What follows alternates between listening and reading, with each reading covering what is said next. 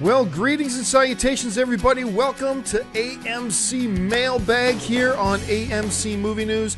My name is John Campia. I am the editor-in-chief of AMC Movie News, and I am so glad you decided to come and join me today. And I'm actually doing this mailbag live tonight on Saturday, May 31st. We're doing this live, and we're doing it really late. It's in Los Angeles. It's like 6:15 in the evening on the East Coast, Toronto, New York time. It's like already 9:15.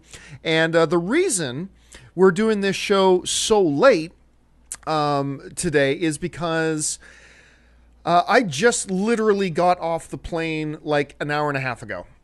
So for those of you who may not know, this past weekend, Thursday night, me and the AMC Movie News OG crew, so me, Dennis Zen, John Schnepp, Chris Lee Kennedy, Amy Rose Eisenbach, we all got on a plane and flew to AMC headquarters in Leawood, Kansas, right beside Kansas City. And we, spent some time out there. We shot AMC Movie Talk there on Friday, as many of you know. And then we spent an extra day there. Just flew in like 6 hours of travel, and I'm home now. And I'm going to tell you, I might sound a little more loopy than normal. And I always sound a little bit loopy. But tonight, I may sound just even a little bit more loopy than normal. Because I have... I am so tired. You have no idea how tired and absolutely, completely out of it I am. But hey, why not? So anyway, thanks for joining us, guys. And I thought, you know what? Let's do tonight live. Just why not? Since we're doing it, I see who of my online Sons of AMC brothers and sisters are online right now and are willing to jump on and do this show live with me tonight. And apparently there are a lot of you. So thank you so much, guys, for jumping on and being here tonight. We got a bunch of things we want to talk about, but I do want to tell you a little bit about this trip to Kansas we just did. It was a lot of fun. AMC had all of us come out to the head offices, and it's really kind of cool once in a while because I have no boss in the entire state of California. And we're kind of on an island by ourselves out here in LA. And so every once in a while, it's really cool for us to go out there and touch base with, the AMC family and everything that's going on. I want to show you a couple of pictures here that we've got going. First, I'm going to show you a picture of the brand new AMC campus. It just opened like less than a year ago. This is the new campus that we've got. I call it the AMC Death Star. But this place is frickin' gorgeous. This place is absolutely gorgeous. And I wish I took some more pictures on the inside to show you like what the inside of it's. But it's like everything you'd imagine the inside of Pixar and Google might be. It's just a really fun, cool, awesome environment. We had a really good time. Here's a picture of us just getting ready to start the show. We had a live studio audience. You know what was really cool? Here's one of the coolest things. You see Dennis there getting ready to run the show, sitting up front. One of the really cool things about this thing was Schnepp and I kind of just tweeted out Friday morning, hey, we're in Kansas. We're at the AMC office. We're going to do AMC Movie Talk here. And like 5 AMC Movie Talk fans instantly drove down and came in and joined us. And we're there. And so thank you to all you guys who came down and joined us for that show. That was great to meet you. And we got like tweets from like 20 or 30 people asking, hey, let us know the next time you're in Kansas City. We want to come. So the next time, it's probably going to be in the next 3 to 4 months. The next time the AMC crew goes out to Kansas City, to AMC headquarters there, we will let you guys know in advance, and you are all invited to come down for a live taping of AMC Movie Talk, and we hope that you will come and join us. Just want to show you a couple more pictures here. This is a bunch of pictures that Schnepp took of all of us, me, Chris Lee, Schnepp, Dennis, all waiting around in the Burbank airport to head out. When we were down there, we all went out to dinner at this great Italian restaurant in Kansas City. Don't worry, we also ate at the legendary Oklahoma Joe's, the best barbecue, some of the best barbecue I've ever had in my life.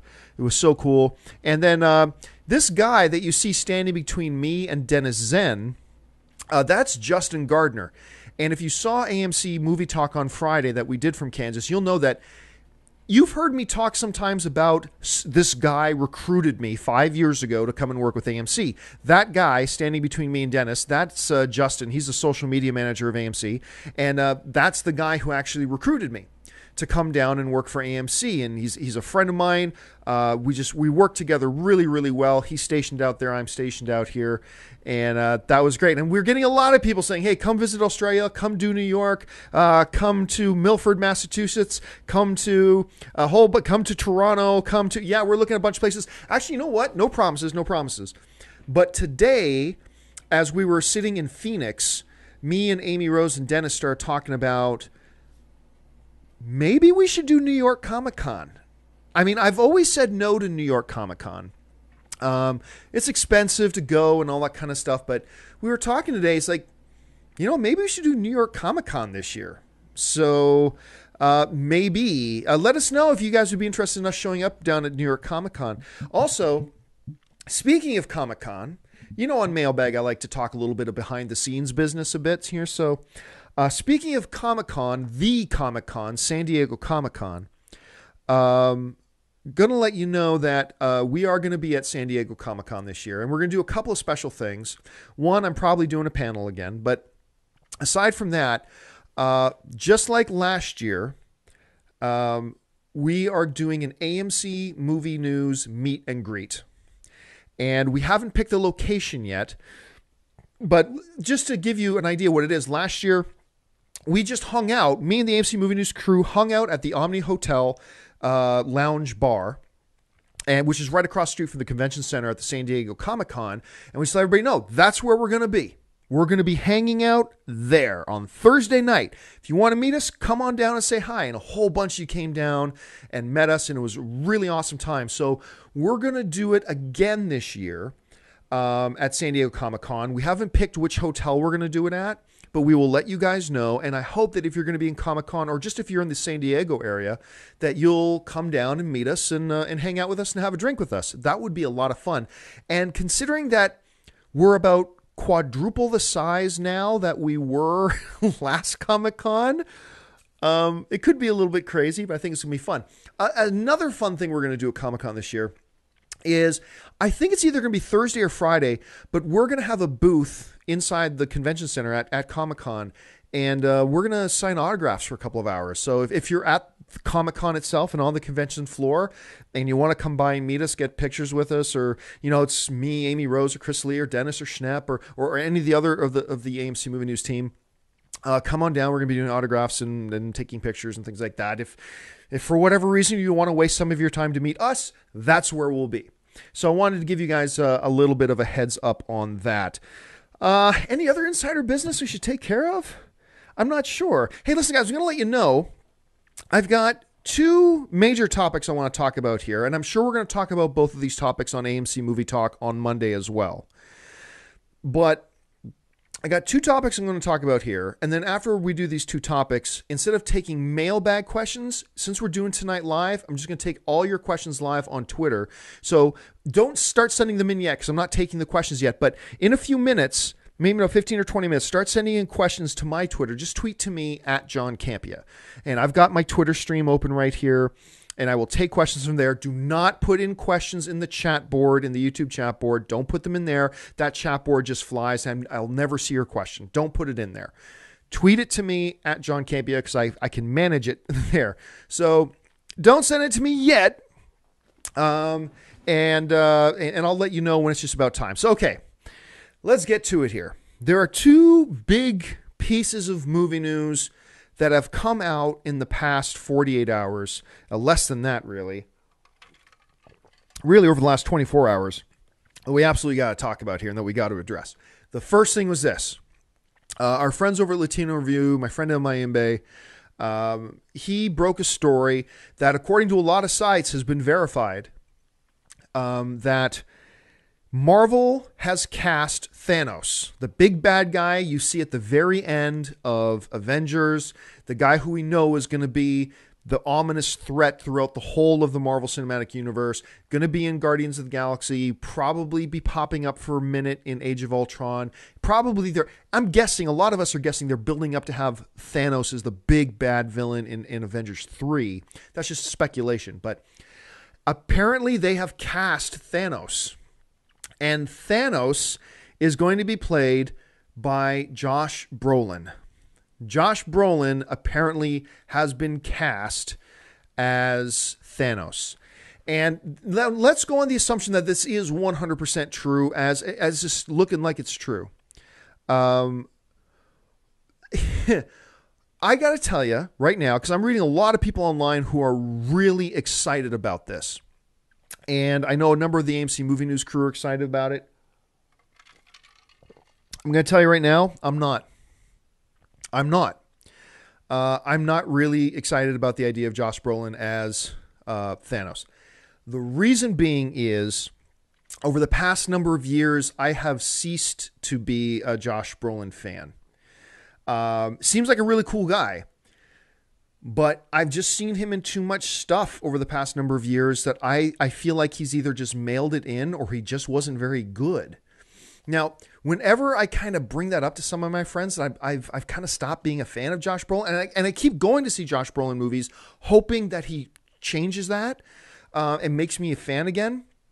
So far, it has not happened, and I got to tell you, I'm not thrilled with it. Let's run down for a second here a number of Josh Brolin films over the past couple of years. Old Boy was one I was really excited about. He was terrible in Old Boy. It's not just a matter that it was a bad movie, but the actor was pretty good. No, he was bad in it. So you had Old Boy.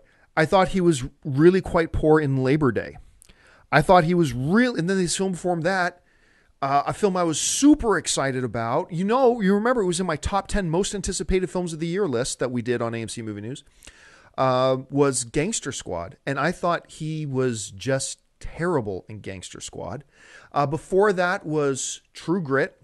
I thought he was okay. I thought he was in his relatively small part in True Grit. I thought he was okay. Before that was Jonah Hex. He was terrible in Jonah Hex. Once again, it wasn't just a bad movie. He was bad in it. You can have bad movies and people give some great performances in them, even though the movie's bad. But Brolin was bad in Jonah Hex. Wall Street, I thought he was okay in Wall Street sequel Money Never Sleeps. I thought he was pretty good in Milk. I thought he was pretty good in W, playing George Bush. And he did an okay Tommy Lee Jones impersonation in Men in Black 3. No, it was a good Tommy Lee Jones imitation. He did a good Tommy Lee Jones imitation in that. He was okay in Planet Terror.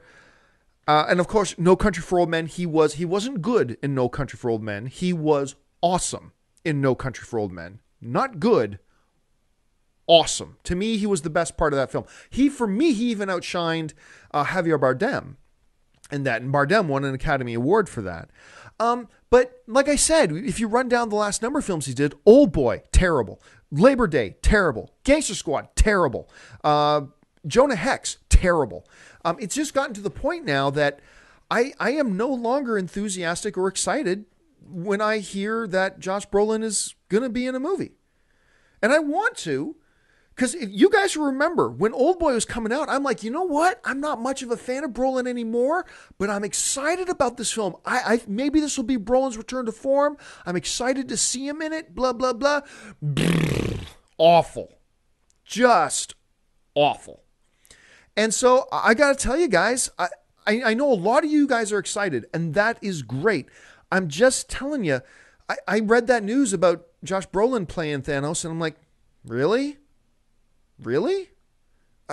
To me, it is nothing to get excited about. Now, it should also be noted that it sounds like Thanos is going to be an all CGI character. And I think that makes sense. So really, Brolin, from what I understand, is really just going to be doing the voice of Thanos. And maybe that's not right. Maybe that's incorrect. Maybe he will be playing, physically playing Thanos. But my understanding at this point, and like I said, I might be corrected later. My understanding right now is it's going to be an all CG character, much like the Hulk. And Brolin just going to be giving the voice to it, which is kind of interesting. So, leave your thoughts in the comments section too. Your thoughts, are you excited about Josh Brolin? If so, why? I'd really be curious to know your opinion about what have you seen in Brolin before that makes you go, yes, he's the right choice to play Thanos. I'd love to hear your thoughts on that and why, what it is about Brolin that makes you think, yes, the right guy. And maybe you guys can change my mind. I'm hoping to have my mind changed on that because I want to love Thanos, and I want to like Josh Brolin again. I really do. All right, so that was the first thing I want to talk about that we obviously had to touch on. Like I said, we're going to talk more about this on AMC Movie Talk on Monday. Make sure you join me and Schnepp, and probably Amy Rose is going to be there too, as we talk about that. So join us Monday. We'll go more in depth and talk more about the Josh Brolin thing. But I just wanted to give you guys my first impressions. Having not given a lot of thought to it, just want to give you my impressions. I'd love to hear what you guys think about it. All right, now the second thing that came up here is a very interesting piece of news came out. When Edgar Wright dropped out of Ant-Man, and Edgar and Marvel kind of put out that joint release saying, hey, we've amicably split, and we know now why the split happened. I said, I got a feeling they've already got the guy. I think they already know who their guy is going to be. And apparently they did. And it could, because a report came out earlier that guy is actually Adam McKay. The guy who does everything with Will Ferrell, Adam McKay, the guy who directed one of my most beloved comedies, Step Brothers. And he's done a lot with, he did Anchorman 2, Step Brothers. So apparently he was the guy that Disney had kind of zeroed in on. They were in final negotiations to sign the line. And then the report came out earlier today that Adam McKay has decided not to do it. And so now, and he put out in a tweet, hey, I'm a big fan. Adam McKay put out in a tweet earlier today, hey, I'm a big fan of Marvel. I'm a big fan of these guys there. I'm super excited about everything they're doing, but I've got other projects that I want to work on, and so I've got to take a pass. So Adam McKay was the guy that Marvel had lined up to direct Ant-Man after Edgar Wright, the director of Anchorman, Anchorman 2, and Step Brothers, Adam McKay, and he has now pulled out. He is no longer on the Ant-Man project. And I'm going to say this. Thank goodness. Thank goodness. I love Adam McKay. Anchorman, let me bring up some of the other ones because I'm failing to pull them off the top of my head here. But he has done some stuff with Will Ferrell that is just awesome. Their working collaboration has just been great. So when you run down some of the films that McKay has directed, you're talking about stuff like we said he did. He did The Other Guys, which I thought was okay, but I didn't love that one. He's done a bunch of Eastbound and Down. He of course did Step Brothers, which is, like I said, one of my most beloved comedies. Of course, you're talking about Anchorman 2. And he's just a good partner for Will Ferrell. I'm a big fan of Adam McKay. I really like Adam McKay a lot. So then, John, why are you saying thank goodness that he's not directing Ant-Man? Because my initial thought was totally the wrong fit. And you know what? It's funny because about an hour ago, I was reading through some of my news feeds and I came across, I can't remember who wrote it at Deadline, but somebody at Deadline wrote this article about how, the thing about Marvel is it's always had this humor, but it's had this kind of fun humor juxtaposed against real, the world is at stake threat. So it's always had, Thor going, careful, that's my brother. He killed 75 people yesterday. He's adopted. So they've always had that kind of humor, but also get the same thing about, no, aliens are going to invade and destroy our way of life, destroy the world. I mean, it's a balance of the dramatic with the silly, fun, tongue-in-cheek kind of humor. And Adam McKay, to me, is a guy that I just don't see him as a good fit. Like, Edgar Wright was a good fit because he could do, like, Shaun of the Dead is not just hilarious as a comedy, it's a legit good horror movie at the same time. And, and then you look at other things. Scott Pilgrim is, really funny comedy, but the way that film is crafted is great. I will go to see any movie, any comedy McKay is directing. I'll even go see a movie that is coming out that is a drama that is announced, we're getting Adam McKay, because McKay's stepping out of his comfort zone. But I don't know that a Marvel film is the right fit for McKay. And especially when you're talking about a movie like Ant-Man with the lead man, Paul Rudd, who has worked with McKay a couple of times. I don't want Ant-Man to become, fall out of that style that these Marvel films have been so far and just become a boink, boink, boink comedy. I don't want that to be a Marvel film. I want Adam McKay to make those movies, and I'll love them and I eat them up. But I don't think I want that as a fan. I don't know that I wanted that for a Marvel Cinematic Universe film. But I don't know. Maybe I'm completely out to left field here. Maybe I'm completely nuts. Because honestly, look at Captain America 2. Who would have thought that Anthony and Joe Russo would have given us the best dramatic Marvel film that Marvel has put out yet in Captain America 2 Winter Soldier? Never saw that coming, and maybe Adam McKay would have done that. I'm just saying that talking from our perspective before a film's ever made, I don't think I would have been happy with that choice of McKay. I would have given it a shot, and maybe he would have done what the Russo brothers did. Yay. But I don't think it had a high opportunity or a high chance of being a success. So I'm personally pretty happy that they're not doing it with Adam McKay. But it does beg the question, once again, well, then now who? I mean, they let Edgar Wright go, and I don't think that's going to hurt the film as much as a lot of people think. And everybody knows how big of an Edgar Wright fan I am. They thought they had another guy lined up in Adam McKay. Now he's gone. So now what? Like, don't make no mistake. Directors are going to line up to work with Marvel, but you got to find the right guy that Marvel thinks they can work with and that can work with them. Because everybody knows working with Marvel means working on Marvel's terms. And I'm okay with that. That's the way it should be. It's worked so far. And they're the ones who are paying the bills. So I'm okay with that. But it will be interesting to see, because they're still insistent that June 2015 release date is still their release date. That's when Ant-Man is coming out. So, I mean, yeah, man, it's just, it's curious to see where it's going to go. But once again, I'm sure this is a topic that me, Schnepp, and Amy Rose are going to talk about on AMC Movie Talk on Monday more in depth.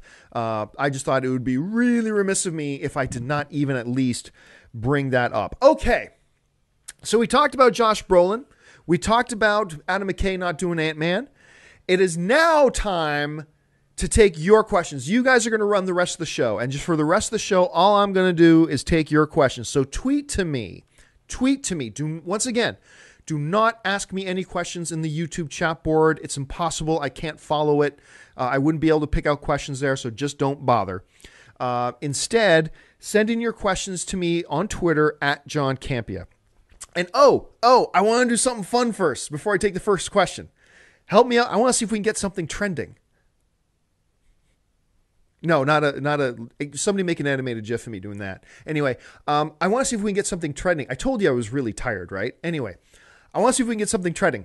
So the other day, a couple of AMC Movie Talk viewers tweeted in, and they tweeted in this thing that said, because everybody knows En Sabanur, right? Apocalypse. So somebody wrote in and said, John, until X-Men Apocalypse comes out, you should call yourself John Sabanur. And I tweeted that out. I said, why not? And then a whole bunch of you guys retweeted it. So here's what I want you to do. Do me a favor. Let's do a little experiment. Do me this favor. Open up your Twitter in another browser, all right? Open up Twitter in another browser. And what I want you to do, if you are so inclined to do it, I want you to just send out a tweet. Everybody just tweet this out right now. Hashtag John Sabanur. Everybody just go to Twitter, tweet that out. Just for fun. I want to see what happens. See if we can get like 500 people all at once or 1,000 people all at once just tweeting out John Sabanur. If you're not watching this live, you don't have to do that. But if you're watching this live, where did it go? It's over here. There we go. Hashtag John Sabanur. Just go tweet that out. It could be fun. So now with that out of the way, let's actually get to your questions. Let's talk about what you guys want to talk about. So once again, send in your questions to the Twitter at John Campia. I'm going to go over to the Twitter board right now. I have not pre-screened these. I don't know what you guys are asking. So let's jump on over there and get some of your questions. So let's see here. I'm going to scroll down here a little bit first.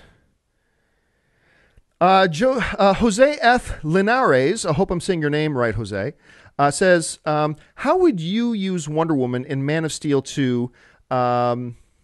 Example, Batman eventually overpowered by Superman, and Wonder Woman is Batman's secret weapon to end off the film. No, that's not how I would use her. I've always been a believer in, since they announced they were doing Batman versus Superman, okay? I've always been a believer that you need the focus of this movie to be on Batman and Superman and their dynamic and what's going on there. And yes, you can, in a very minor way, introduce other characters. That's fine. But I don't think you give Wonder Woman a major presence, like she is ultimately Batman's answer to Superman. I don't think you do that. I think you let Batman versus Superman be Batman versus Superman. I think you leave it as those two people and those two characters doing their thing. Give me 1 second. Ooh, I just step away from my computer for a second.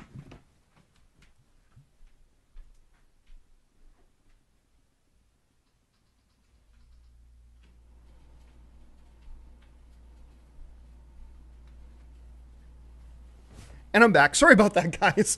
I had to step away because I forgot to turn on my air conditioning, and the production lights in here get kind of hot. So I needed to turn on the AC, or else I was going to sweat to death. Because you saw me doing this a lot, and I realized, you know what? I can't do this for another 20 minutes without turning on my air conditioning. Anyway, getting back to the question about Wonder Woman. I would use her in a very, very minor way. Introduce us to her.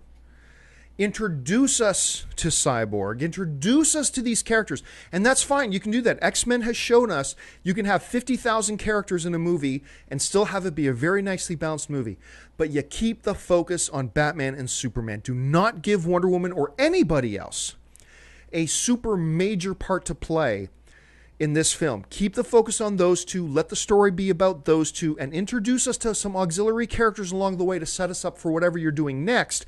But for now, keep the focus on Batman versus Superman. That is how I would handle, personally, how I would handle Wonder Woman. Okay, let's go back over to Twitter. See what we got going on over here. Okay, Matt Blundell is writing, and I get this question all the time. Superhero films have become their own genre. Will audiences grow tired of seeing the same old heroes and recycled plots? Well, no. I mean, seriously, for the last 10 years, ever since like X-Men 2 came out, and Spider-Man and not the Amazing Spider-Man 2, but Sam Raimi's Spider-Man 2, and all these films, people have been asking for over 10 years. Oh, people are going to get tired of superhero movies. Yep, they're going to get tired of it. But really?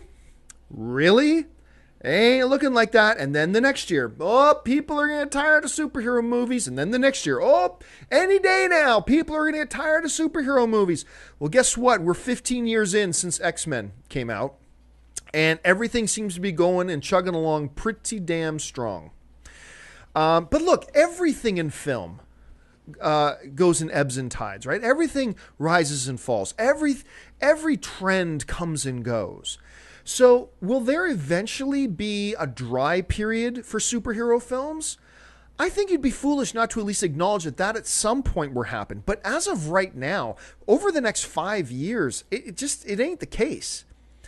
Superhero films are actually getting better and better and better. I mean, look, just in the span of 2 months, we had 2 of the best superhero movies of all time come out, in Captain America Winter Soldier and in X-Men Days of Future Past.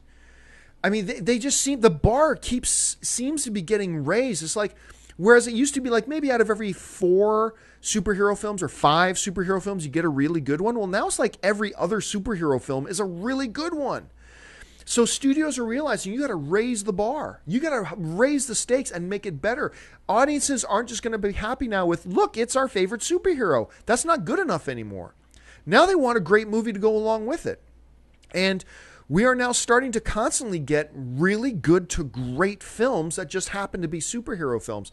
So look, will at some point there be a dry spell? It's inevitable. But it ain't in the foreseeable future. And even once that dry spell comes, the trend will come back again. Superhero movies will become popular once again. That's just my opinion. I'd love to hear what your guys' thoughts are.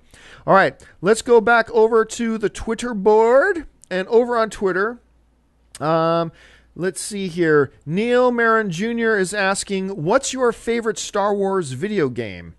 I think, honestly, I mean, I love Knights of the Old Republic, but I think, honestly, one of my all-time favorite Star Wars video games is like the second Star Wars video game I ever played, which was X-Wing versus TIE Fighter. I mean, I know we're going back like 15, 20 years, but X-Men versus TIE Fighter, I think, is still my all-time favorite Star Wars video game. Now, there have been another number of games that have come out, obviously, in the past 10 years that I've liked very much. But for me, that's my all-time favorite. Probably will be for some time. Okay, let's jump back over here. Molly Knight is asking, John Campia, do you think Marvel's Quicksilver will be anything like Fox's? Well, number one, he's not. The Fox's Quicksilver being played by Aaron Taylor Johnson in the upcoming Avengers film. He's not going to have any connection to Magneto. We know that. I mean, because Magneto does not exist in the Marvel Cinematic Universe. He only exists in the X-Men universe at Fox. So there's not going to be that connection to Magneto that Quicksilver has in in Fox's incarnation of him. But other than that, will he be anything like him? I think the personality will be different. I mean, just in the end credit scene of Captain America 2, we see that he is a tortured and troubled soul. There's something really dark going on because, Quicksilver in the X-Men universe, sorry, not the X-Men universe, in the Marvel Cinematic Universe is tortured and troubled and whatever. I think he's going to be a much darker character than this amazing Quicksilver we got in the X-Men universe. Now, so I think he's going to be totally different. Obviously, he's still going to be a speedster because that's what Quicksilver is. But honestly, I think the similarities are going to end there. They're both going to be speedsters, and that's it. I think other than that, they're going to be polar opposites. And they can both be amazing and be polar opposites. Just because X-Men's Quicksilver, played by Evan Peters, how good. None of us saw how good that character was going to be. We all thought that character was going to be a joke. And look how amazing he turned out. It's incredible. But just because you go polar opposite of that doesn't mean that can't also be amazing. Aaron Taylor Johnson can give us a completely different Quicksilver and still make him amazing. But as far as how similar do I think they'll be, I think they'll be almost completely different characters other than the fact that they both happen to be speedsters. All right, let's move back over to the Twitter board. And Neil Marin Jr., well, I already took a question from you, Neil, so I'm going to go on another one here. Jared Brown asked, do you think the rating system needs an overhaul, or do you think it's fine the way it is? Well, I actually think it's fine the way it is. I really do. I know everybody gets mad when I say that, but everybody likes to point to that one documentary, This Film Is Not Yet Rated, and talk about the inconsistencies in the current rating system, talking about ratings as an R, PG-13, whatever. Because, some movies have like people blowing each other's heads off and all this kind of crap, and it gets a PG-13, but then one movie shows side boob and it's an R. I mean, so is there inconsistency in the rating system? Yes. But honestly, I don't think it needs that much overhauling. You know why? Because ultimately, and I know this is unpopular for me to say, but I've never given a crap if something I say is popular or not. I'm just going to tell you what I think. And if you want to hate on me for it, it's your business. And you have every right to. But I don't care, because when you're talking about ratings, as an adult man, I can go and see any movie what I want. The rating of a movie has no impact on me and what I can do. If they made X-Men Days of Future Past and made it rated R, I still would have seen it. If they made it rated G or a family film, I still could go see it if I wanted to. Hell, if X-Men Days of Future Past was rated X, or what do you call it here? NC-17 or X, whatever you call it. As an adult man, I'm still free to go see it. Because I'm an adult man. I can go see whatever I want. So ultimately, we're talking about, what are we comfortable with children being allowed to go in and watch? What are we comfortable with children being allowed to go in and watch? And as far as I'm concerned, now I don't have any kids yet. But as far as I'm concerned, it ain't the damn movie theater's business to tell me that my 12-year-old daughter or my 12-year-old son, who I've allowed to go across the street to the mall with their friends, or my 13-year-old daughter, 13-year-old son, allow them to go across the street to that mall there where there's a movie theater. It ain't your place to let my kid into an R-rated film. It ain't your place to let my kid go walking into a film that could have some nudity, some sex, some things in it that I don't want them exposed to yet, because I want to teach them about that my way as their parent. And so I think when you're talking about that, it doesn't matter, because quite often when I hear movies arguing against like an R rating or arguing against an NC-17 or whatever it is, I'm like, yeah, but basically you're saying you want the ability to make money off of children. That's what you're saying. Now, I know there are exceptions to that completely, and there have been some egregious mismanagement of the rating system. I totally understand. But I have also heard some films argue it's unjust that we got an R, or it's unjust that we got an NC-17, because really what they're doing is they're just upset and they're just butthurt that they don't get to capitalize and make money off children that they want to entice into watch their stuff that maybe a parent who doesn't know what their kid is doing wouldn't want their kid to go in and see. Like, I'm not a parent yet, but I know I'm going to be pretty darn freaked out about that. Now, that's just my point of view. I know other people have other points of view that are totally valid, totally great. That's fine. But if you're going to ask me and ask for my opinion is more consistency needs to be brought to the rating system. Absolutely. More consistency. But in general, no. I'm not for supporting giant multi-billion-dollar corporations just having the leash taken off them, say, yeah, go capitalize and go take advantage and go profiteer off our children with your inappropriate stuff for children. Because if you're talking about adults, the rating system doesn't matter. Doesn't matter. Doesn't affect you. Doesn't affect me. La, la, la. So, but anyway, that's, like I said, this is my opinion. There are some very good arguments that I've heard from some very smart people about why the rating system does need an overhaul.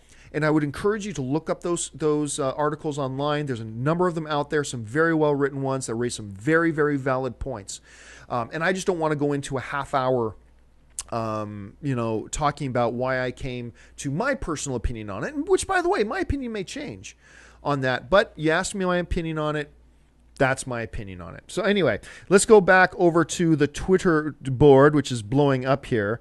Let's see here. Oh, where do we go? We lost it. Now we're back.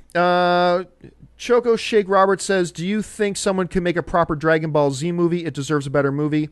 No. Next questions comes from, how's that for shorter questions? I'm trying not to just do more comic book films. Let's see if there's something else. Darth Alex is asking, do you ever think we'll see a live action Aladdin film? Do I ever think we'll see a live-action Aladdin film? That's an interesting question. I personally feel like that Aladdin story should stay in the animated world. But if you want to go on a complete departure, like if you want to do an Aladdin film, but go dark, go to the original mythology of it, go to the original tale of it, and have this dark, gritty live action thing with these supernatural elements and all that kind of stuff, I could see that happening. Yeah. But if you're talking about, hey, just take the Disney cartoon Aladdin and make a live action incarnation of it, I don't think so. I think that movie, that story is best served and works best in the medium of animation. And maybe remake the animated thing. I don't know why you would, but you can. But a live action thing, I would guess no. But stranger things have happened, right? Like, I never thought any studio would be dumb enough to try to do Power Rangers movie, and it's happening. So I can say I think it's unlikely that they'll do a live action version of the Disney Aladdin, but who knows? Anything's possible, right? So, but my gut feeling is that no, they won't do that. Okay. I'm going to try not to do too many Star Wars ones. Let's go up to the top here. Dane Red is asking, a Supernatural movie? Well, I mean, everybody who watches me knows that Supernatural is one of my favorite TV shows. It has been for about 5 years. I love Supernatural. I love the Winchester Boys. I think it's terrific TV. I love it. Movie? No. No. Nobody. First of all, nobody watches the show. I mean, it's a CW show. I think it maybe gets 3 million viewers, maybe 2.5 million viewers. That ain't enough. Even if you got every single person that watches Supernatural out to the theater, it would not make enough money. And you're not going to get every single person that watches to go to the theater. But do I think a standalone Supernatural movie could be good? Yes, I think a standalone Supernatural movie could be very, very good. I just don't think it would get an audience, unfortunately. So even though it is one of my favorites, I got to say no. I don't think a Supernatural film would work. All right, let's go back over here. Captain Braddock is asking, thoughts on Maleficent? I like it. Do you? Not thrilled with it. Because if you guys have been watching AMC Movie Talk, you know that I've been very excited about Maleficent. All I'm going to say for now, I don't want to go too much into it, is that I wasn't thrilled with it. Angelina Jolie gives one hell of a performance. One hell of a performance. And the visual effects are very good. And on those two bases alone, I would encourage people to see the movie. But, you know, if you're going to ask me, if I stand back, don't say, but honestly, was I really happy with Maleficent myself? My answer's probably going to be no. Wasn't thrilled with it. It's okay, but I wasn't thrilled with it.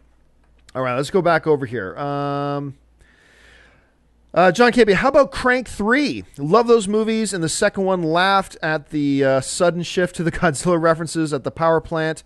Crank 3, as some of you may know, actually the directors of Crank and Crank 2 are friends of mine, Neville Dean and Taylor. They're actually kind of responsible, them and Milo Ventimiglia are responsible for me meeting my wife. Neville Dean might have been the one who introduced me to my wife, if I really think about it. But they're responsible for me meeting my wife. And so these guys hold a very special place in my heart. I know they've talked about doing a Crank 3. And I know Jason Statham loves Crank. He loves the Crank world, and he's loved making those movies. So I'm going to go out on a limb. I'm going to guess we'll probably see Crank 3. Like,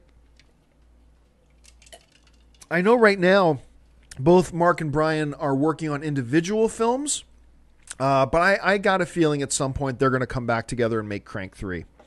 And I'm with you. I really like the first two Crank movies. I had so much fun with the Crank movies. Let's go over here.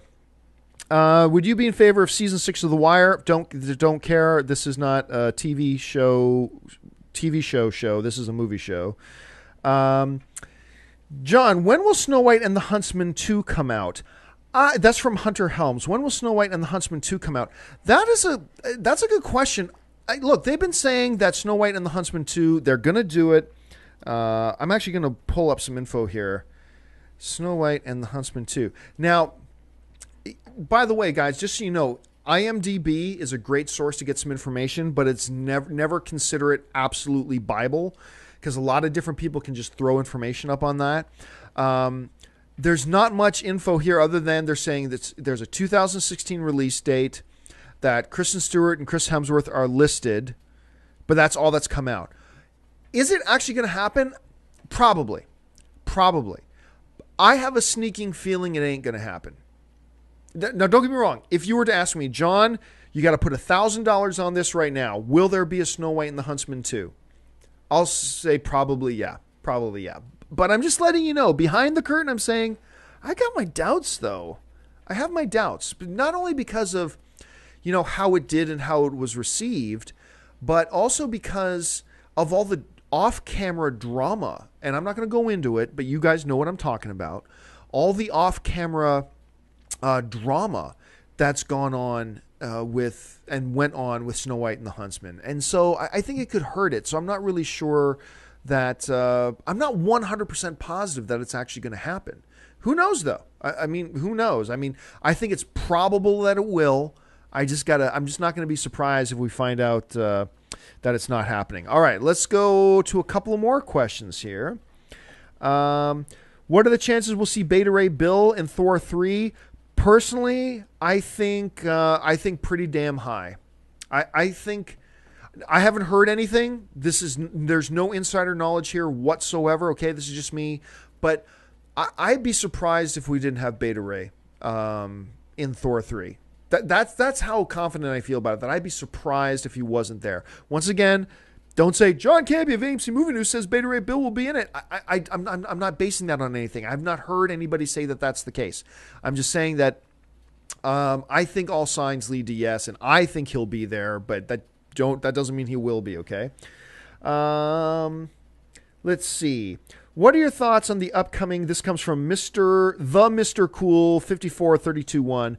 What are your thoughts on the upcoming Mummy reboot? And has there been any news on it? Well, the only news that I know for sure about the upcoming Mummy reboot that I believe Kurtzman and Roberto Orci were working on was that I'm drawing a blank now. The guy, I don't know why I'm forgetting his name. The guy who directed Underworld. The guy who's now married to Kate Beckinsale, Len Wiseman. I know Len Wiseman was attached to direct the new Mummy film. And by the way, the Mummy reboot was not going to be a reboot of the, those Brendan Fraser Mummy movies. They're going to be a reboot of the classic, like 1930s Universal monster Mummy movies.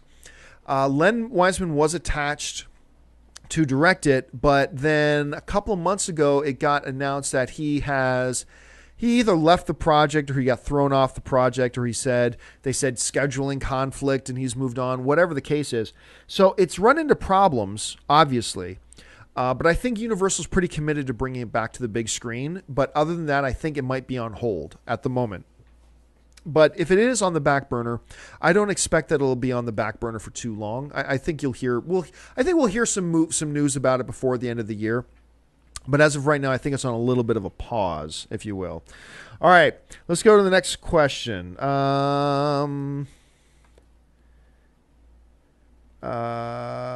Let's go down.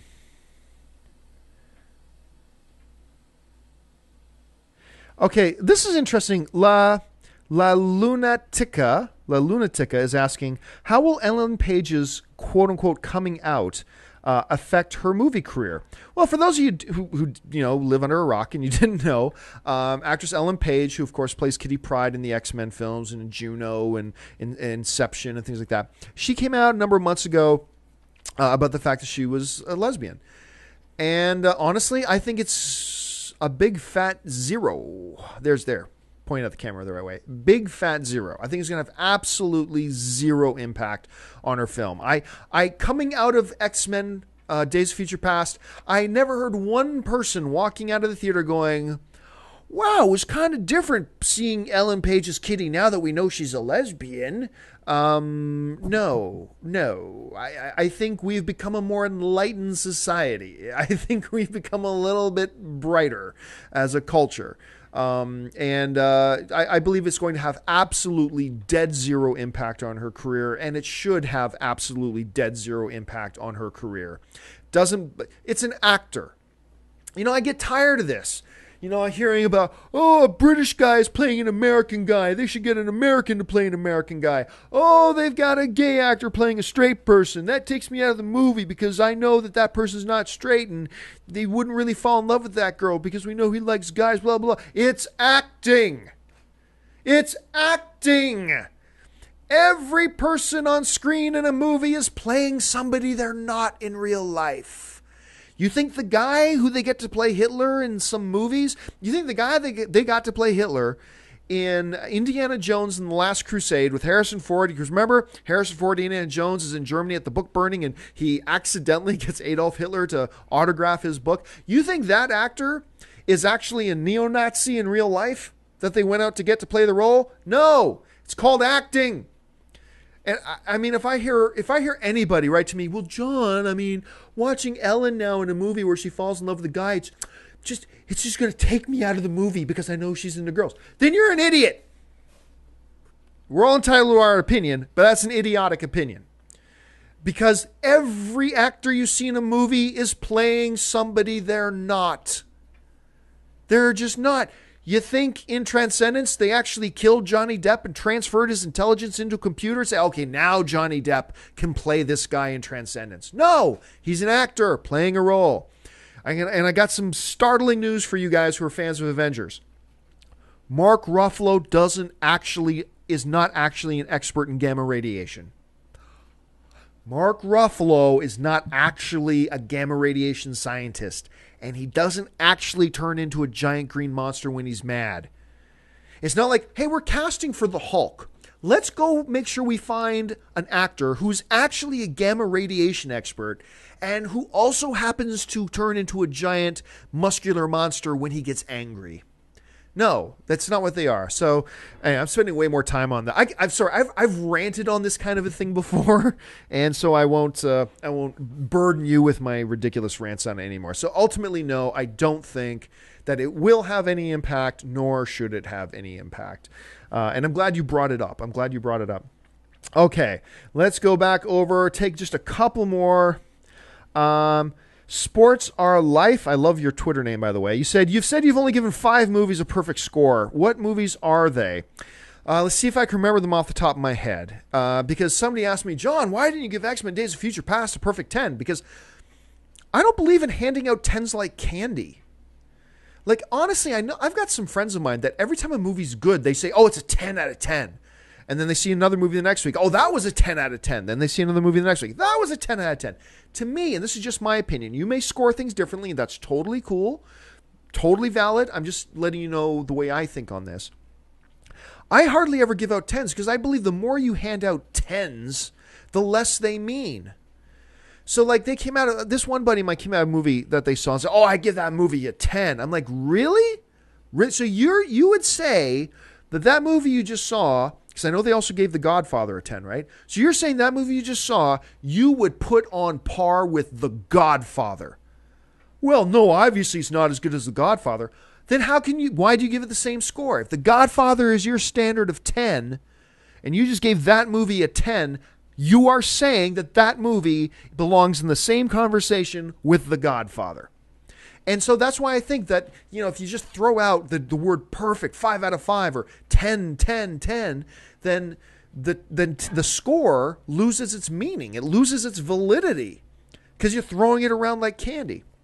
So I believe you should only call a movie a 10 when for you can say this was truly an epically special experience that I will remember for the rest of my movie viewing life because it was that special.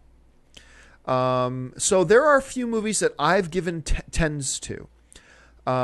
So some of the movies I've given 10s to are Shawshank Redemption. I could say Star Wars, but I wasn't obviously reviewing films. When Star Wars came out, I was like this big. Up, I gave a perfect 10 to. Up is a film I will always think about for the rest of my life. To me, it was just that special of a film.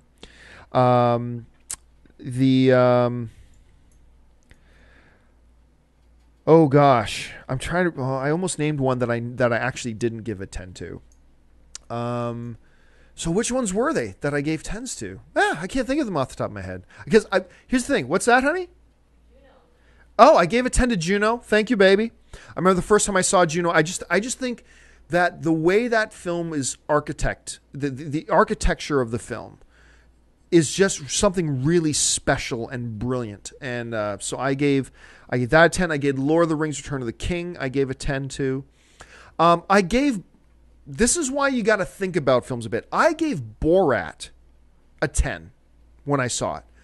The first time I saw it, that movie just made me laugh my guts out. I thought it was sharp. I thought it was very intelligent. I love the way it held up a mirror to us as a culture and a society and made us see our own ridiculousness and our own ugliness sometimes. But I've retracted that 10 because I've watched it a couple other times and I found that the movie got worse and worse the more I saw it. But you can never get back that first experience. And the first experience I ever had with Borat was I was floored by it. Just absolutely jaw on the ground, floored by the smartness. That's not a word. Smartness of the film. And but I have since retracted that 10. Because upon further viewings that I saw after that. So anyway, long story short is I very rarely give a 10 to a movie. And that's why I rarely give. That doesn't mean other people who give out more 10s that there's something wrong with the way they do it. Not at all. That's just the way they do it. This is just the way I do it. It's just a matter of preference and taste. But anyway, yeah. So anyway, let's go over to, let's take 2 more and then we'll call it a night because we're getting close to an hour here. Neil Mary saying, wait a minute, Mark Ruffalo isn't an expert in gamma radiation? Okay. Marvel/DC News is asking, do you prefer the zombies from Shaun of the Dead or World War Z? Very good question. 2 very different zombie movies. Wow. Clearly, because the nature of the film was a little bit different, the World War Z zombies were a little bit more visceral, and there was this hive swarm mentality to World War Z with the zombies there. To me, that whole scene when Israel starts to get invaded by the zombies and the way they start like ants, like an army of ants piling up the wall until there was something really inherently frightening about that as a film watching experience, I was legitimately kind of shaken by it. I thought it was really terrifying. So for that reason, myself, even though I prefer Shaun of the Dead overall as a movie, if you're asking me which zombies I liked more, I'm going to go with the zombies from World War Z. Great question. I'm sure all of us would have different ones. Okay. Here we go. Hey, Mitchell McAllister is asking, hey, John, I was wondering how movie theaters get the movies that they show. It's probably exactly the way you imagine it. They work out a deal with the theaters. The theaters want, or the studios want their movies in as many theaters as possible, and they sign agreement deals and put them in. Just really that kind of simple. You know what? Maybe someday, maybe the next time I'm at AMC headquarters and we do a show live from there, I'll bring in one of our programming people for AMC and get them to explain in detail. But it is the basics of it is, the studio and the theaters make a deal and they distribute the movie. But the real ins and outs, the mechanics of it and how it works, let me get an actual expert in that to address that. So maybe in a couple of months, ask that again the next time I'm going out to Kansas City, and we'll get somebody on who's an expert in this and can actually explain the process of a studio taking their completed movie and the process that happens of how that then ends up on the movie theater, the AMC screen near you that you then go and watch. It's a great question, but I don't want to belittle your question by answering it from an idiot's point of view, which is me. Let me get an expert in to talk about that. Okay. Jordan is writing, do you think we'll ever get a Civil War movie or a World War Hulk movie? Civil War movie, maybe they'll do a version of it, but we'll never get a proper, I've answered this before, we'll never get a proper Marvel Civil War movie because you just can't do a proper Civil War movie without Wolverine, without Spider-Man, without the Fantastic Four. You can do a version of it, but it's not really Civil War. So maybe one of these days we'll get a Marvel Cinematic Universe movie. Maybe one of the Avengers movies will have like themes from Civil War, but it won't actually be a Civil War movie. At least that's my opinion. All right, let's take just a couple quick more ones. Dane Dredd is asking, any news on an Elf movie? No.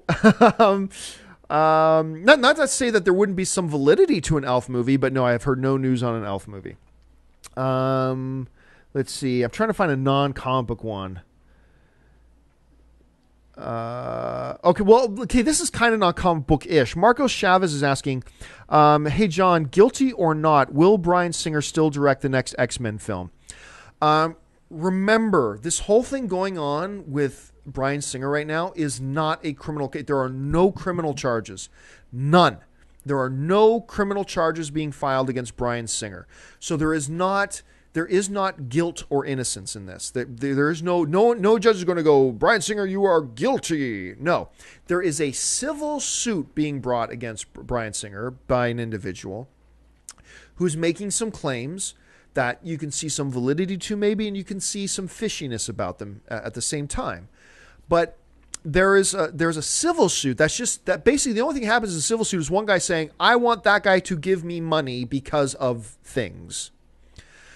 So what the worst thing that can happen to Bryan Singer here is that a judge fines for the complaint, the person bringing the complaint, the plaintiff, and says, okay, Bryan Singer, you need to write him a check for $50 million or $10 or $5 bajillion or something like that. There is no guilt or innocence. Now, that being said, I I think, 99% of court cases, civil or otherwise, never go all the way through. They usually get settled. I have a feeling one way or the other, for good or for ill, this case will get settled. And it's, with how good this X-Men Days of Future Past turned out, and how much money it's going to make for Fox, and Fox seems to be standing in Bryan Singer's corner on this, I would be shocked. I would be absolutely shocked if he didn't come back. Because here's the thing. These allegations are fresh, right? They're fresh, and nobody cared. These allegations, they're at their hottest right now because they just got announced a couple of months ago or a month or so ago or whatever it was, and nobody cared. Nobody talks about them anymore. Because I know a couple people in the chat were saying, but John, perception is reality. Well, guess what? Nobody cared. There is no perception here. You got some people, the perception is, hey, where there's smoke, there's fire. But you also have people, the perception of, these charges sound pretty damn fishy. So you got both sides, whatever. But when in the days coming up to X-Men Days of Future Past coming out, I didn't hear anybody talking about it. And if they're not talking about it now, they're certainly not going to be talking about it 6 months from now or a year from now. So like I said, I'm just saying, like, I have no opinion one way or the other. I'm just saying that all things being equal, there are no criminal charges here. The worst thing that's going to happen to Singer here is that he might have to write a check to somebody. But other than that, I cannot imagine a scenario in which Fox does not have Bryan Singer back to do the next one. And I think Bryan Singer wants to do the next one. It's the best best X-Men film he's ever directed. So yeah, we'll see. It's a great question. And I'll be very curious to see how this actually does play out. I'm just giving you my initial thoughts on this. And as I've said before, if all the allegations against Bryan Singer are true, then to hell with him. But like I said, to me, they also smell kind of fishy. Like, this is just my own opinion, just me talking, just me. But I've always said, considering they said this happened 15 years ago or 17 years ago or 12 years ago, whatever it is, it felt really fishy to me that these allegations just happened to come up just like a month or two before the biggest movie of Bryan Singer's career. It just smelt fishy to me. That doesn't mean they're not valid. It does not mean they're not valid. That's just my own human reaction to them. So we'll see how that goes. All right, last question, then we're going to have to call it a day. So the last question, I'm going to take a non-comic book one.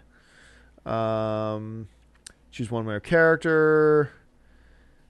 Don't really care about another. I've answered so many Brian Fast 7 questions. I don't want to answer another one.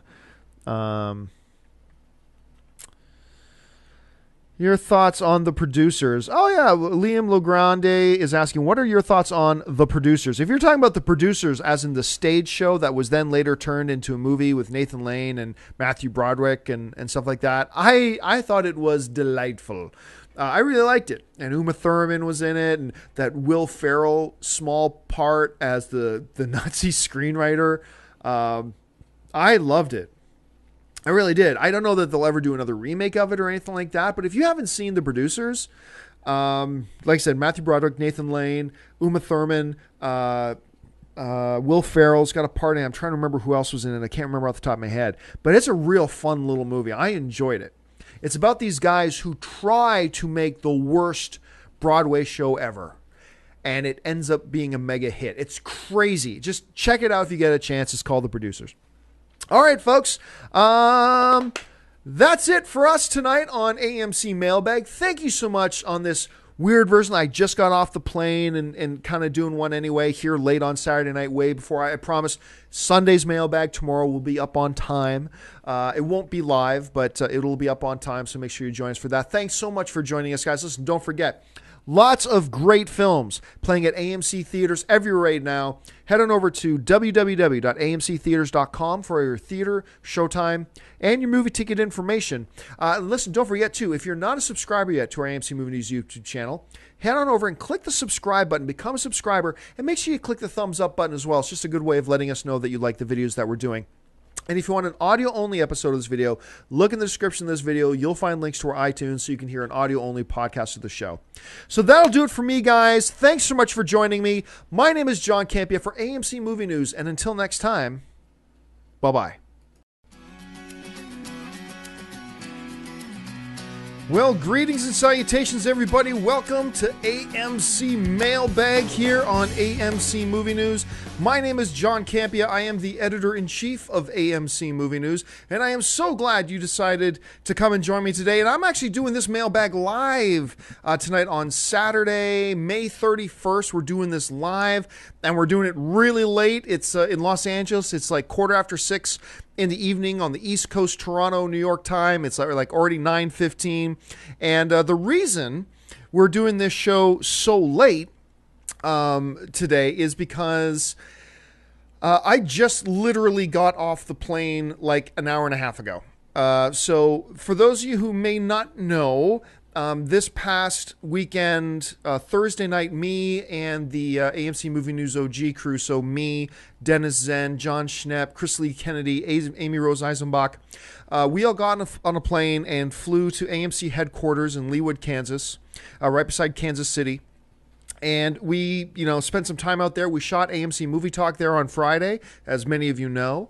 And then we spent an extra day there. Just flew in like 6 hours of travel, and I'm home now. And I'm going to tell you, I might sound a little more loopy than normal. And I always sound a little bit loopy. But tonight, I may sound just even a little bit more loopy than normal. Because I have...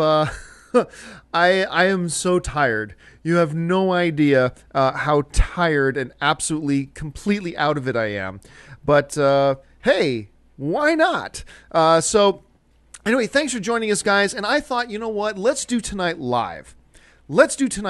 Just why not? Since we're doing it, I see who of my online Sons of AMC brothers and sisters are online right now and are willing to jump on and do this show live with me tonight. And apparently there are a lot of you. So thank you so much, guys, for jumping on and being here tonight. We got a bunch of things we want to talk about, but I do want to tell you a little bit about this trip to Kansas we just did. It was a lot of fun. AMC had all of us come out to the head offices, and it's really kind of cool once in a while because I have no boss in the entire state of California. And we're kind of on an island by ourselves out here in LA. And so every once in a while, it's really cool for us to go out there and touch base with, the AMC family and everything that's going on. I want to show you a couple of pictures here that we've got going. First, I'm going to show you a picture of the brand new AMC campus. It just opened like less than a year ago. This is the new campus that we've got. I call it the AMC Death Star. But this place is frickin' gorgeous.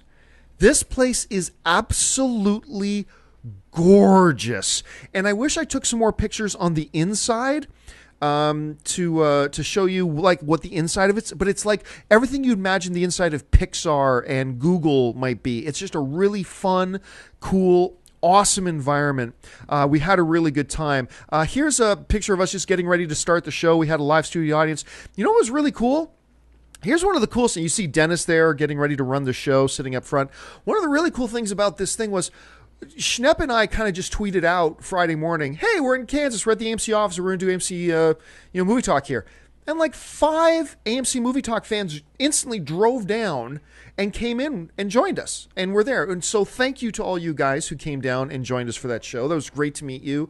And we got like tweets from like 20 or 30 people asking, hey, let us know the next time you're in Kansas City. We want to come. So the next time, it's probably going to be in the next 3 to 4 months. The next time the AMC crew goes out to Kansas City, to AMC headquarters there, we will let you guys know in advance, and you are all invited to come down for a live taping of AMC Movie Talk, and we hope that you will come and join us. Just want to show you a couple more pictures here.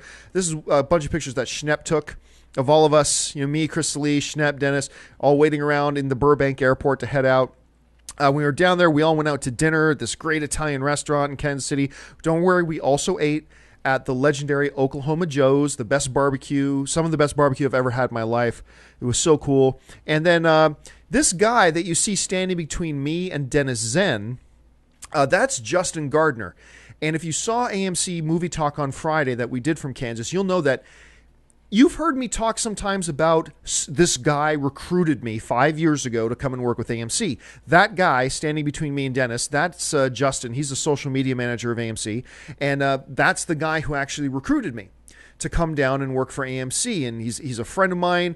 We work together really, really well. He's stationed out there, I'm stationed out here, and that was great. And we're getting a lot of people saying, "Hey, come visit Australia, come do New York, come to Milford, Massachusetts, come to come to Toronto, we're looking at a bunch of places." Actually, you know what? No promises, no promises. But today, as we were sitting in Phoenix, me and Amy Rose and Dennis started talking about maybe we should do New York Comic Con. I mean, I've always said no to New York Comic Con. It's expensive to go and all that kind of stuff. But we were talking today. It's like, maybe we should do New York Comic Con this year. So maybe let us know if you guys would be interested in us showing up down at New York Comic Con. Also, speaking of Comic Con, on Mailbag, I like to talk a little bit of behind the scenes business a bit here. So speaking of Comic Con, the Comic Con, San Diego Comic Con, going to let you know that we are going to be at San Diego Comic Con this year, and we're going to do a couple of special things. One, I'm probably doing a panel again, but aside from that, just like last year, we are doing an AMC Movie News meet and greet. And we haven't picked the location yet, but just to give you an idea what it is, last year we just hung out, me and the AMC Movie